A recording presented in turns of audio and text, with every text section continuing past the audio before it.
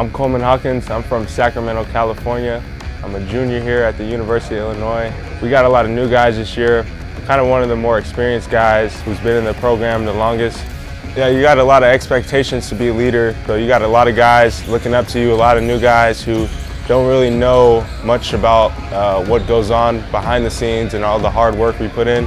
So kind of getting them adjusted to that culture and kind of paving a way for them is going to be my role this year, and just really helping the younger guys out and the new guys out so they're more comfortable and they get to learn faster.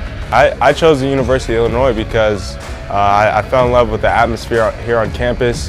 The coaching staff that recruited me was great.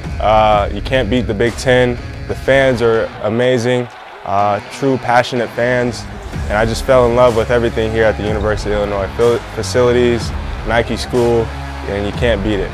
Sometimes I go back and watch the games, I just listen to the crowd, and it was just a surreal moment when you're just, you have all the momentum in the world, every fan is just cheering you on, you just feel, like there's just a boost of energy that just shoots through your body. 15,500, whatever it is, every night, and anyone visiting would tell you the atmosphere is great.